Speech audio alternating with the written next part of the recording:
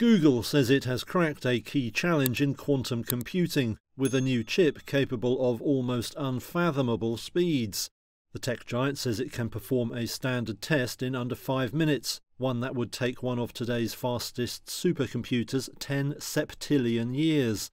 That's vastly longer than the universe has existed. Google says the results lend credence to theories that quantum computing taps into a multiverse of parallel universes. Dubbed Willow, the new chip has 105 so-called qubits, the building blocks of quantum machines. They are super fast, but also very error-prone, and can be upset by something as tiny as a passing subatomic particle. Now Google says it's found a way to make them more reliable, and says it can also correct errors in real time. That's a big step towards building a practical quantum computer. Google hopes such devices could one day deliver huge advances in fields like AI and medicine. In a blog post Monday, it said that, even under ideal conditions, it would take a regular computer 1 billion years to get the same results as Willow.